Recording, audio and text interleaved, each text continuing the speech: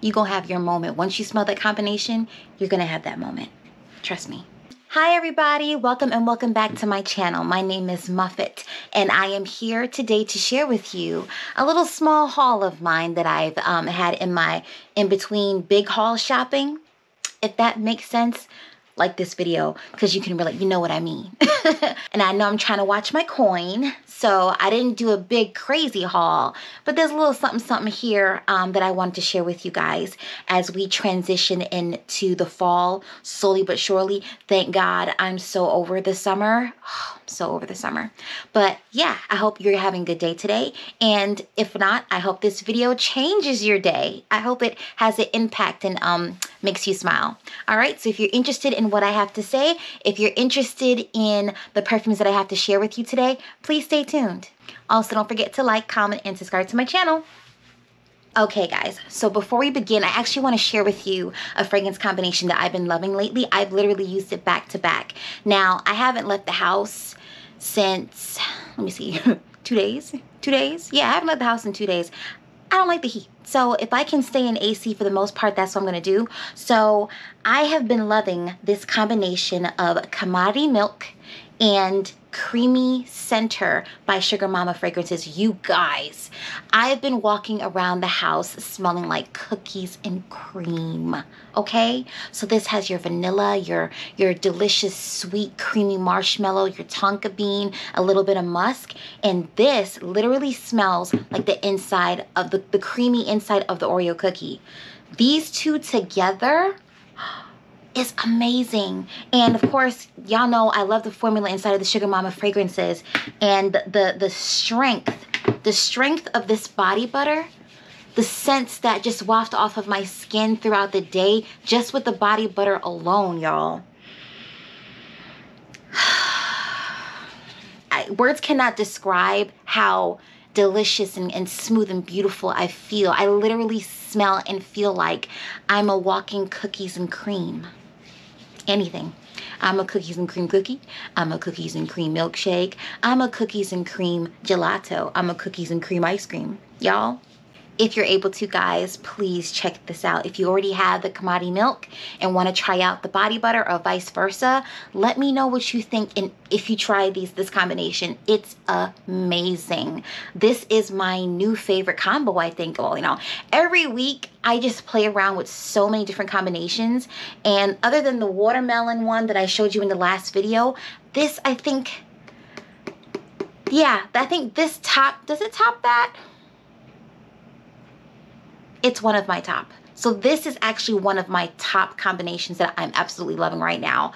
I wouldn't be surprised if I go ahead and use the same combination tomorrow. Yeah, it's so delicious and decadent. Try it out, guys. So the first perfume that I want to bring to you guys is Plume Impressions Pop Heart. Now, I received a sample of this originally a couple months ago in a fragrance swap with my girl Dana. How you doing, girl? I hope you're doing okay. And I fell in love with this like upon first spray. I was like, I have to have this. And when I saw how long it lasted on my skin and how well it projected, I was like, oh yeah, this is a must. So this is a fruity it's a fruity caramel and vanilla fragrance. There's different berries in here. Let me just read you guys the notes. We have pineapple, strawberry, apple, raspberry, magnolia, rose, caramel, vanilla, and musk in the base, y'all. The caramel in here, it doesn't make this or gourmand. It's like just enough to hit with that. It adds decadent sweetness to the raspberry and the strawberry that's already in here. The pineapple just gives you that burst of joy in the beginning. I feel like the magnolia and the rose, they stay in their place. You really smell the crispness from the apple, the juiciness from the pineapple, the strawberries, the raspberries, and y'all know I love raspberry. So yeah, guys, this fragrance is amazing. If you guys have not tried this, please get your nose on this. You can get samples from the actual website. And I like, they also sent me a sample of other perfumes that they make. And I actually like the way they do the outdoorsy type of fragrances. I guess you would call them green fragrances. And it's crazy because I don't really like green fragrances like that. But yeah, I'm definitely gonna probably purchase more from Plume Impressions, and they're phthalate free. And I think what I'm gonna start doing is marking in the description box what perfumes are phthalate free, what perfumes aren't. You know, some people may not care, but some people may care in the future. You never know. So if I have that information, I would definitely like to share it with you guys, just in case if you are concerned in the future, because I definitely am. So yeah, they're phthalate free. All the perfumes that I'm showing you today are phthalate free, I think, except for one. And you guys will see that in the description. But yeah, Pop Heart is a beautiful fruity caramel fragrance. It has a similar concept to that of Mula Mula. Mula Mula by Byron Perfumes. We're just not going to compare. Nope. Nope. Nope. Okay, guys, up next is a perfume that I have wanted literally since the beginning of the year. I was in a duty-free in the airport one day, and I was somewhere overseas, and I was just, you know, I smelled this perfume, and I was just like, you know, I can get it in the States. It's a common brand. Man, when I got to the States, I played myself because it sure enough was hard to find. So that actually happened to me a couple times, and ever since then, I was like, you know what? Next time you're overseas and you're in the airport, and if you find something that you want and that you like, just get it. Even if you think it may be easy to find in the States, just get it where you are. Don't play yourself. Don't play yourself. Yep. So that perfume is Guerlain's La Petite is La Petite Robe Noire Intense. Ooh, this is a cotton candy, blueberry, vanilla musky type of fragrance. And I just fell in love when I sprayed it. And so what happened is that when I got back to the States, of course, I couldn't find it. Everywhere was sold out. And literally a couple weeks ago, I saw this online. They only had, I think it was, by the time I ordered 2 of these bad boys, and I got it for a good deal. It was only like $60-something. I just got both of them. So by the time these 2 were in my basket, there was going to be only 3 left after I purchased these 2. It was at Walmart. Oh yeah, I don't know if a Walmart still had them, but I snatched this up quick because the only other full-size bottle that I saw online was at fragrancebuy.ca, and they were out of stock. They had one of those things where it was just like, you know, put your email address in there and we'll notify you when we have it back in stock. So I was so happy to finally get this in my hands. And the price was amazing. I'm so happy that I got this. Yeah, this is a long-awaited fragrance for me. So yeah, it's a beautiful cotton candy blueberry fragrance. There's some green notes in here, but the juiciness from all the fruits. And I think there's also raspberry. Let me just read you the notes. Okay, so we have cotton candy, blueberry, raspberry, cassis, bergamot, Bulgarian rose, jasmine, orange blossom. In the base notes, we have vanilla, patchouli, sandalwood, and musk. I just feel like all the juicy fruits that are in this fragrance, they make the patchouli and the cassis smell delicious. You still smell the green in here, but it's like a refreshing type of green. It's that type of green that they have in your sugary drink.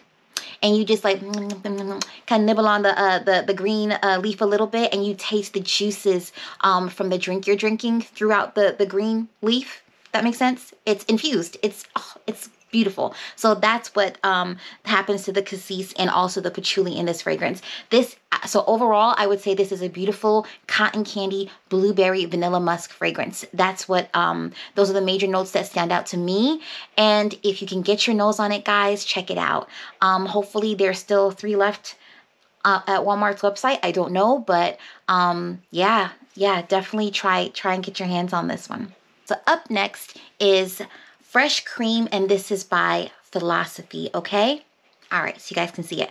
Okay, so I've smelled this multiple times inside the Ulta, and they always had like the smaller bottles. So one day I was just, you know, scrolling around, and I saw on the Philosophy website they actually had the 4 ounce available, and it was on sale. So I was like, Let me go cop that right there because I knew that I was going to be using this a lot once the fall and the winter come. So this is a vanilla, cashmere, sandalwood, coconut, and musk. To me, the note that stands out the most is the coconut in this. It with the coconut and the sandalwood together, it almost makes it seem as though there's a toffee note in here, but there isn't. This legit does smell like a creamy, coconutty toffee.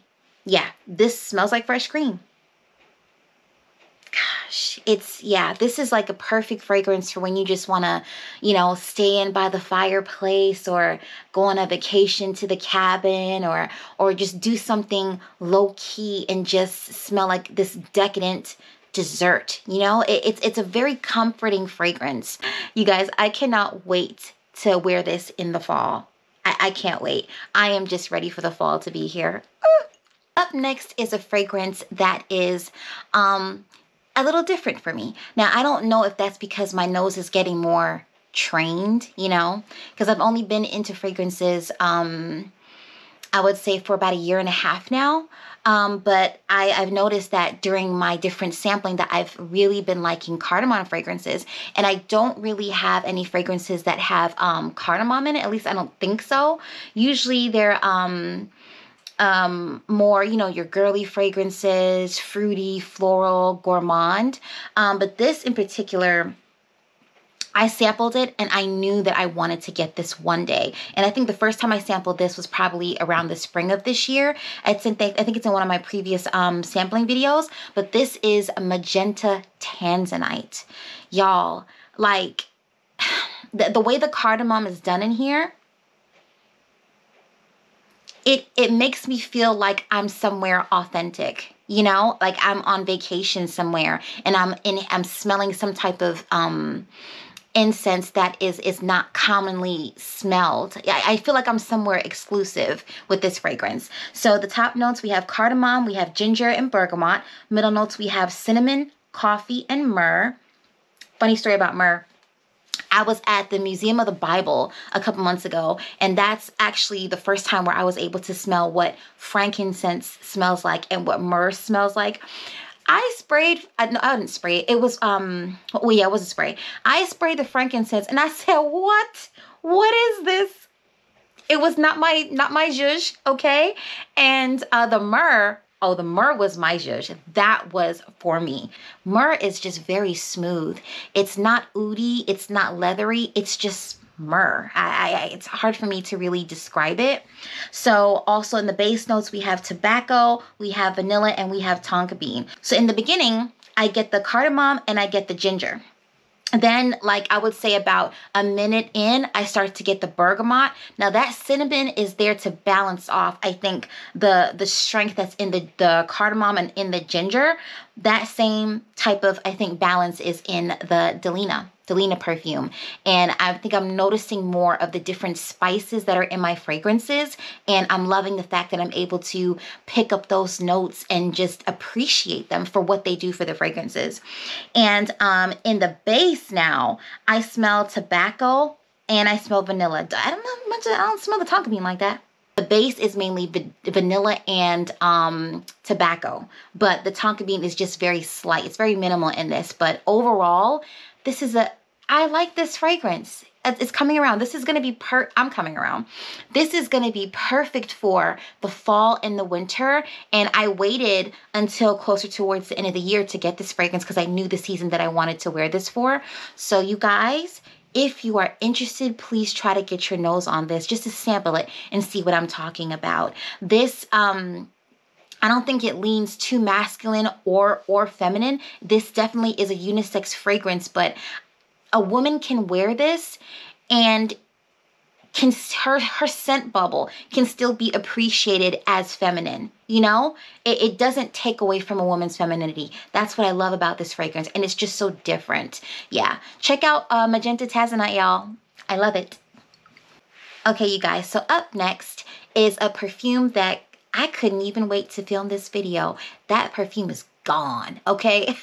I returned it back to Sephora yesterday, and that is none other than Burberry's Goddess, y'all. Oh, the disappointment. So I was just so excited to hear about another vanilla coming out.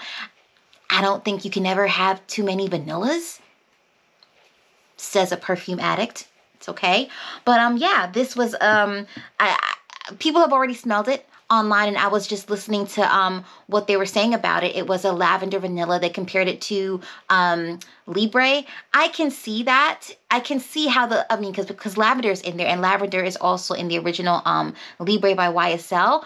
But this perfume in particular, it's like the lavender in it, I feel like it barely has a chance to truly settle in because there's just so much powderiness coming in upon initial spray with the lavender together. The type of powderiness or musk that's in the fragrance, it's dusty. It's not a fresh, powdery. Doesn't even have to be fresh, but the powder in it is not. It's not a feminine powder. It's just a powder. It's just a general powder. It's weird. And the vanilla is there. I would say it's, for me, it's there in the background, but it's not your average vanilla. It's not sweet. It doesn't smell like vanilla bean. There's vanilla caviar in there. It's just you spray it and it's just like, okay. So let me just read you the notes. It opens up with vanilla, lavender, cacao, and ginger. I didn't smell cacao in there, and I didn't smell ginger in there. I gave myself a full 2 days to test out that fragrance, and I was just like, no. Because, I mean, including tax, that perfume was like $170 something. Absolutely not. So the middle notes was vanilla caviar, and the base notes, vanilla absolute. So you have, I mean, I don't know what vanilla caviar is supposed to smell like. So it says here that vanilla caviar is in the group of sweets and gourmand smells. Other names are vanilla bean seeds, vanilla bean caviar. Okay, there was no vanilla bean in this fragrance at all. I didn't smell any vanilla bean. You know what smells like vanilla bean? This is Perfume Vanille by Soli Notes. This actually smells like vanilla bean. And not everything has to be decadent. Not everything has to be gourmand. But legit, there's no vanilla bean. It's vanilla. It's not even vanilla extract. It's just, for there to be vanilla in so many parts of this fragrance, I just don't understand why that perfume smells the way it does with vanilla. You would think that it would mainly be a vanilla scent, but it's really not. It's just a very dusty lavender, and it doesn't smell like YSL Libre. So I wouldn't say if you have YSL Libre, you don't need a Goddess. Nope. That does not take the place of the other, but to each their own. And I can see that fragrance changing if you let it sit for a while. I wouldn't be surprised if people that have decided to keep it for a while were just like, wait a minute, yeah, first I smelled this, but now I smell X, Y, and Z. I mean, it happens with just about every perfume you have. It also said on the back of the box somewhere that keep in mind that this fragrance will get darker due to the vanilla that's in the fragrance, which makes sense. So I would assume that that would also, the scent would also get more potent, but I'm not sure which part of it. Is it the vanilla part? Is it the lavender part?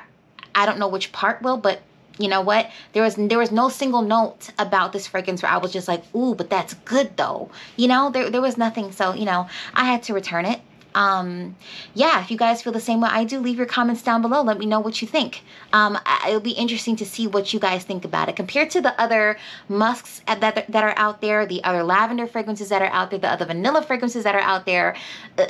That doesn't hold a candle to any of them. But yeah, that's just my take on it. So it was part of the haul, but I didn't want to wait. I was going to the mall anyway, so I returned it. Okay, you guys, last but not least is a fragrance that I actually I obtained a sample of. I saw the notes and the way it was advertised, and I was just like, oh my gosh, I have to get my nose on that. And I was actually considering blind buying this because I was just so sure of myself. I was just so sure that, you know, I know my nose, I'm gonna like that. And I'm just so grateful that I decided to wait. You know, patience is a virtue, y'all. It is a virtue. So this fragrance is, it's gonna be hard to pronounce, okay? I'm going to put it on the screen. It is A Crépuscule de Morphée. And this is by La Horloge de Flore. So it comes in a beautiful clear bottle with a black top and white label and like a lavender flower in the middle. So this is what my sample looks like. It is not, of course, it's not the full bottle, but there's a decent size in there with the spray bottle. And the notes in here are that the top notes are violet candy. I think that's what got me, was the fact that it was violet candy. I love the smell of violet, but the fact that they had violet candy in there, I was like, wait a minute, the sweetness in here is going to be on another level. I have to have this. The middle note is iris root. I love iris in perfumes. Also, the base note is sandalwood. I love sandalwood. Like, how can you go wrong? Y'all, one sniff of this thing, it reminds me of when I used to wait in the car, like in the summertime, if my mom would go run an errand, or I was looking through my mom's purse for something, maybe some, I don't know, a piece of gum, and I find like this Revlon lipstick that melted and just broke inside the container. This smells like melted lipstick. I cringed right here. Like, I cringed. I was like, are you kidding me? This is not for me. This absolutely isn't.